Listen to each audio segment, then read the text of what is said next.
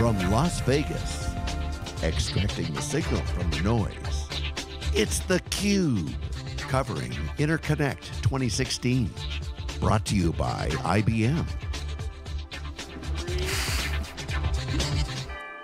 Okay, welcome back everyone. We are here live in Las Vegas for IBM Interconnect 2016 exclusive coverage from SiliconANGLE's theCUBE. This is our flagship program. We go out to the events and extract the signal from the noise. We're on day 2 of 3 days, wall-to-wall coverage, getting the energy, bringing it back, and no better guests than having the stars of the internet's open source, coding world, GitHub, great company, and we have Matt Schaar, product marketing, and Sandy Carter from IBM, and Michael King, product marketing at GitHub. Great to have you guys on. Obviously, we love GitHub. We use it extensively for our operation.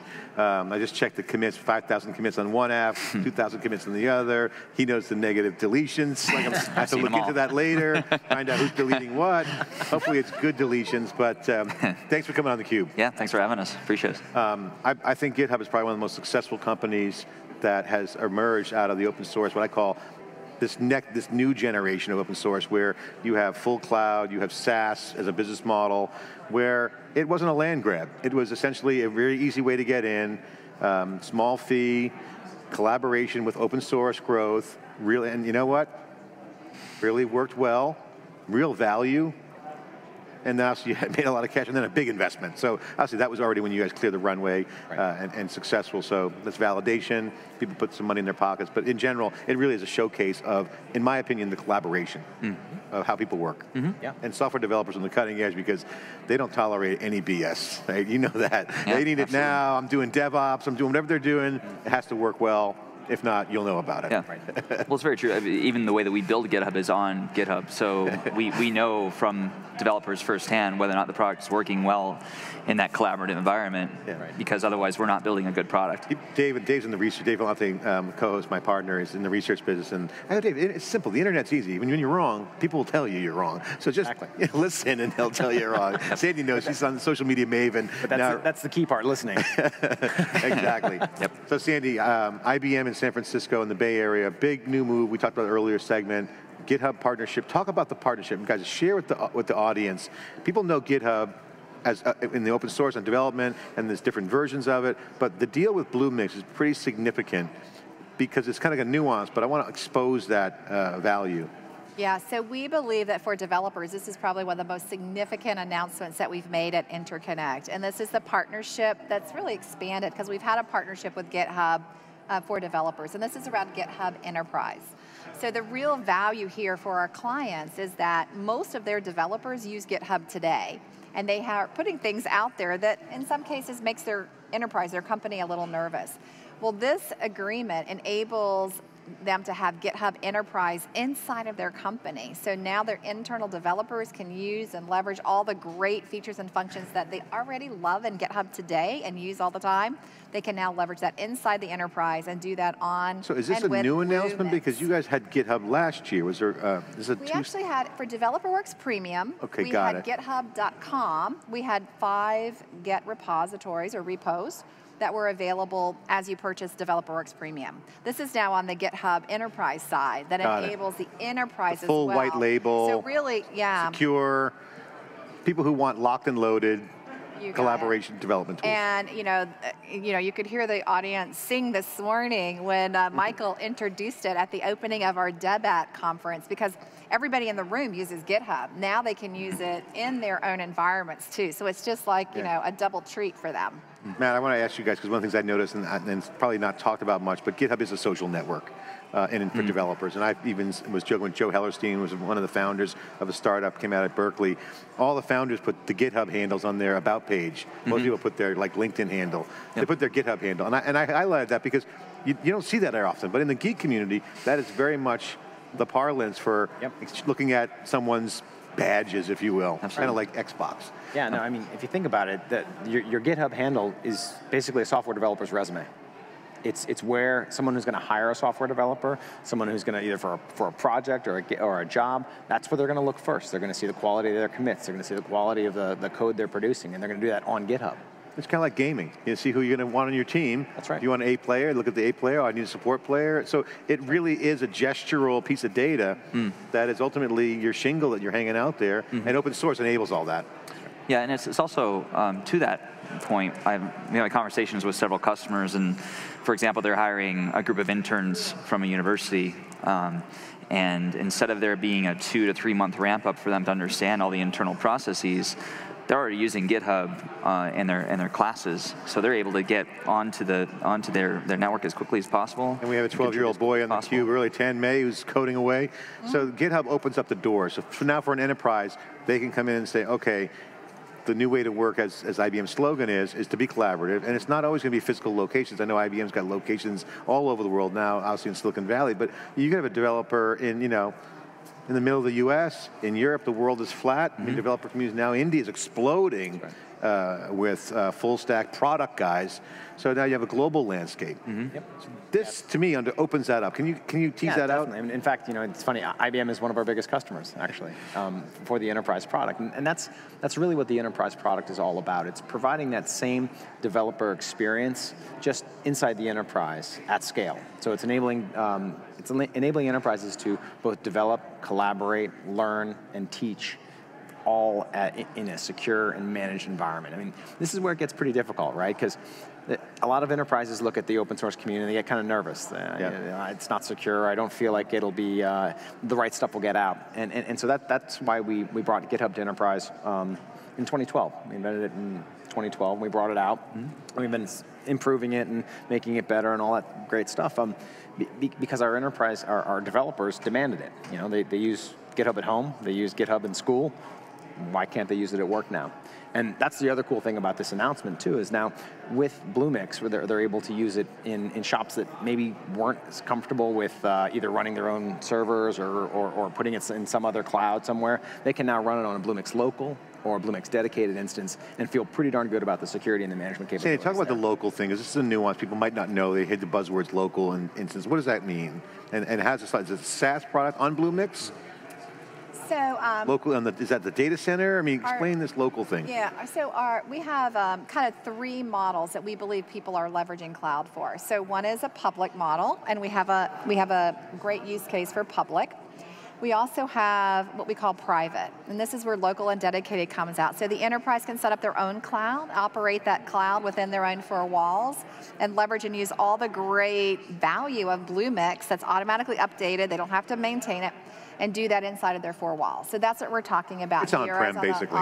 It's on-prem. Yeah, easy way to say it. Local, I'm thinking, locales, like look at me like New York, Boston. That's right, that's right. But no, but the benefits of GitHub is it's a geography boundary killer because it's virtual space. It's a social network. Yeah, absolutely. And IBM loves developers. GitHub, has also fallen in love with developers, and more importantly, developers have fallen in love with GitHub. So we're absolutely thrilled with this partnership and really extending it into the enterprise where most of the developers are today. They sit in the enterprise, right? We all like to talk about startup developers, and they're super cool and we love them too, but more of them sit in the enterprise than any other place today. Well, depending on how you classify developers, I would say modern developers, that number is increasing very fast. The demand is off the charts. Now, there's some old school dudes out there like me. I'm not an enterprise developer anymore, but that's the transition that this whole show's talking about.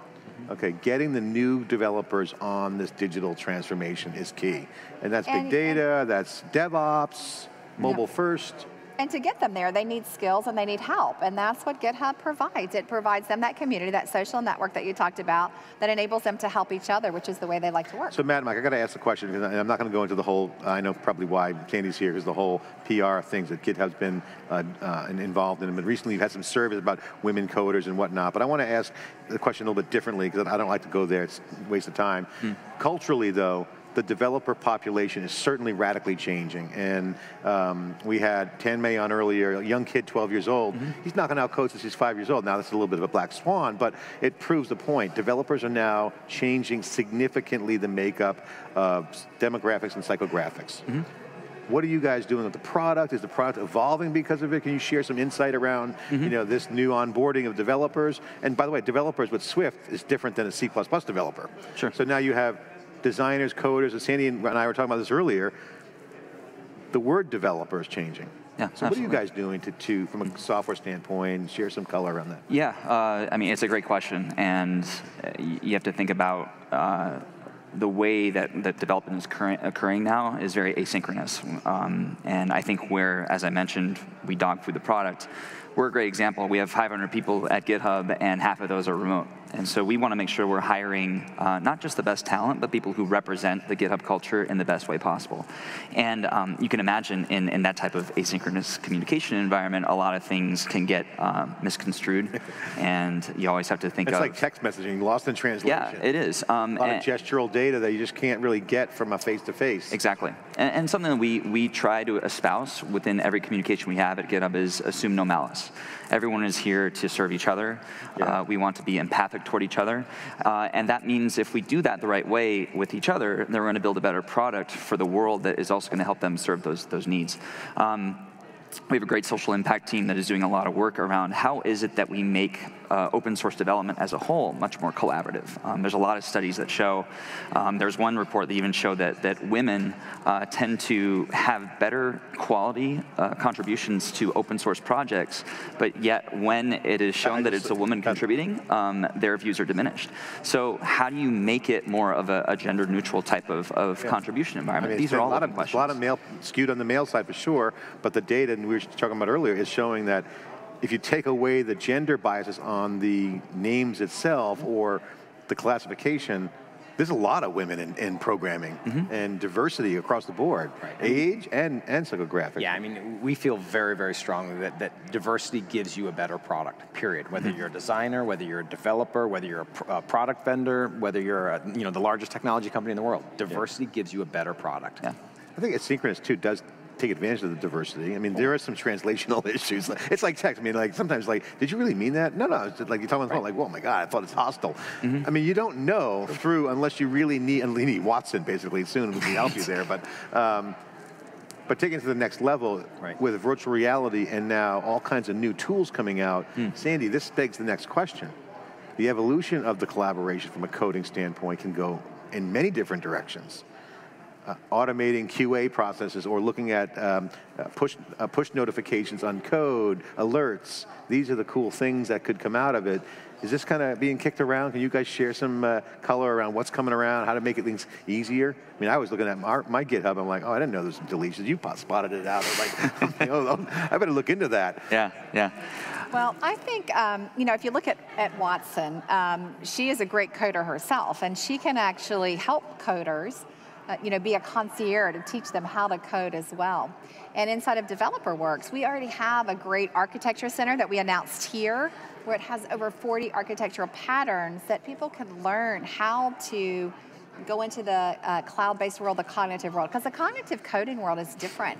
You have different designs, you do things in a different way. We were just talking about this the other day, right? Cognitive brings a whole new skill set to bear that a lot of coders don't have today, and they're gonna have to learn. They'll learn it through GitHub and sharing things. They'll also learn it, by being with each other and taking this to the next level, next step. Matt, Mike, I want you to share your thoughts on kind of connecting the dots a little bit to the future. So obviously at the show here, it's pretty clear, developers front and center, get in early, IBM's committed, they're making some good moves. I've been tracking these guys for 5 years here on theCUBE, but they got to execute on that, it's a whole different conversation. But the collaboration software substrate's changing, right? With big data, something Sandy's mentioning, is going to change the collaboration aspect. What are you guys doing, and what are you guys seeing happening on that front from GitHub standpoint? And what have you learned over the years, looking at the patterns and how people are communicating and collaborating and writing code together? How does that translate to the next generation? Yeah, I mean, we talk a lot about the developer lifecycle. And the developer lifecycle really is you start off learning something and then you build, and then you collaborate on that, people comment on it, people bring it back, and then you put it into production. But what a lot of people miss is that next step where you start teaching. And it's when you start sort of handing back into that community. That's something the open source community does very, very well. They mentor, they bring people up. You have a great commit, or you have something you put into the code, and people say, hey, that was great. Maybe try it this time, next time. And it's like, if you look through that life cycle, you go from learning something to teaching very, very quickly. And what we're trying to do with GitHub is take that same process and say, how do we shorten that? How do we make that life cycle even more rapid? if you look at it, as writing code gets, I won't say easier, but more accessible. Objective-C versus Swift, right? It's much a significant difference. Yeah. The barrier for entry for people to code is much lower now than it was, and the demand for people who mentoring can becomes an interesting thing, right? That's right. In the role of the community. So that things are changing just naturally. That's exactly right. Yeah. And so what's going to happen is as those people become productive, both through that lower barrier to entry, but also through the way that GitHub and our community mentors new coders, we think that's the only way that demand is going to be answered. Yeah. So that's kind of what we're putting into the product. So let's talk about the impact of the customers now. Sure. So like IBM's customers and now your customers. Okay, Matt, Mike, look, I need some help. Give me the bottom line. How do I get this up and running fast? Yeah. Okay, I want to get some wins. I want to knock down some momentum. I don't want to boil over the ocean. I get the long game here, but I want to get some wins pretty quickly. Yeah. I want to be agile, but I also got to hit that proof point. Sure. How do I stand this up? What do I do? What are some best practices? What do I do? Matt knows how to do this better than anybody. Yeah, he's the best guy to ask. Yeah, absolutely. You're on. Yeah, in my interactions with the customers, a lot of times you have this cultural dichotomy. Some of them have been using GitHub, and so they're accustomed to the very collaborative element of it. The others are very hesitant to it. And I think what you have to really instill in a new customer is thinking about not seeing a commit to, say, if you're going to merge a PR or something along those lines, is seeing it as gospel. It's not canonized. It's always open for discussion. But having some degree, I think, of oversight over who is going to make the final call on this is a really, really helpful thing to do. So it's like you're making... Well, there's a democratization aspect to it. Yeah, you're saying don't take it as a matter-of-fact gospel and then get dogmatic about it. Yeah. If you take it and say, hey, let's review this and commit as a group. Exactly. Consider it more like a conversation rather than a dictatorship of anything else. Yeah. Dictatorships don't work well. Yeah. it's the biggest... I think that's... It's very true. It doesn't work at all. But I think that's the biggest cultural barrier, and I find that most of the customers that really get it and see immediate returns to how effective their teams are working together, spending less time in meetings. We've seen some customers go from 25% of their time coding to 80% of their time coding because they don't have to fill up their days just with schedules of conversations because it's all happening asynchronously. And that usually occurs when you start to recognize that that's a conversation. The asynchronous is a killer app, I've no doubt about it. Yeah. And the transparency too, the way that things are done out in the open. So if you have a question about why something was committed or a question about why something was done a certain way, all of those answers are right there for you. Well, and also people can pull stuff out and do stuff on their own. It's fully in the open. That's right. And then people can watch him like playing with the code. Oh, he's onto something. So that draws more collaboration on it versus black boxing it. Certainly. So absolutely. Transparency is key. How about like voting and gamification? Are you guys seeing any dynamics on the roadmap relative to GitHub having more tools around, straight up vote, like a Senate vote or like next Supreme Court justice of the, code base, whoever that is? I mean, there's always going to be some sort of opportunity because there's going to be conflict. Managing the conflict is a community thing that's been solved and managed, governance approaches. But voting is a good thing, right? I mean, collaboration. Yes and no. I think there's, even if you look at some of the ways that other collaborative platforms have done it. Some of them have done, the thumbs up, thumbs down sort of thing. The way you have to do it, though, is you also, as we talked about being empathic to your other developers, is what kind of signal do you want to generate from doing that? Because if you do a thumbs down, what does someone mean by that? Do they mean they don't like me? Do they not like my code? Do they not like my idea? I think the thumbs down, I think Quora screwed up their whole product by having a thumbs down button. I mean, Facebook never had a thumbs down button. They have a like button. You only like. If you don't, so why would you want to have a negative gesture? Sure, but at the same time, I have seen. I was visiting a customer a few months ago, and what they have is they have an API that automatically, if they get 2 thumbs up from managers, that branch is deployed. So in some ways, they've used the approval and say, this looks good to me. They segmented out the authoritativeness of the identity. That's right. So there is some, again, data behind the the rationale, whether you're leaving a trolling comment or legit authority. Absolutely. But I mean, here's the thing: if you have an issue, or you would give a thumbs down, there's a reason behind that. Explain the reason behind it. Help make it better. Leave a comment. Yeah. Don't just comment to be negative or say I don't like this. Give a reason as to why and what you would change. That way you're mentoring, you're helping. Yeah. That's where the thumbs down hurts, because with the thumbs down with no context, it's like just creates more problems, because now it's like, in the absence of information, people will make stuff up, right? That's what communities do. That's right. And then the trolls jump in, right? So that attracts trolls, and then I digress. Anyway, so back to GitHub. What's up for you guys now? Enterprise product feeling good? Yeah. GitHub in general, good sentiment over there right now? Yeah. It's been a really it's been an exceptional past few years. It's been really great to see that I think the fun and excitement of .com has translated really well over to customers using GitHub Enterprise. I see the same sort of collaboration that existed, that built 12 million developers on a platform now within the enterprise, and I think with IBM the ability. How long have you guys been with GitHub for? I've been there for just over a year. And I've been there, I'm on my 3rd week right now. 3rd week, so you guys are new to the culture. Pretty new to the culture, yeah. Right. Although, fairly speaking, I mean, we basically doubled our employee base last year. So I look at the list of employees and I was like, God, I'm right in the middle. It's kind of crazy. What did you guys do before GitHub? So I was at a mobile app startup for a while, and then I was an industry analyst for a long time. I was an engineer. Which firm? Gartner? Gartner, yeah. Okay, I was just crashing on Gartner earlier, but that's okay. Go ahead. Yeah, I was an engineer at Boeing and Rolls-Royce, and then after business school, I was in strategy consulting for a bit. Ran my own consulting firm with startups and nonprofits. Well, Chris is not here. I wanted to ask Chris some questions, but what I was going to ask Chris, and you could pass on the message, can I come into the White House room? I want to see that White House. Have you been in there?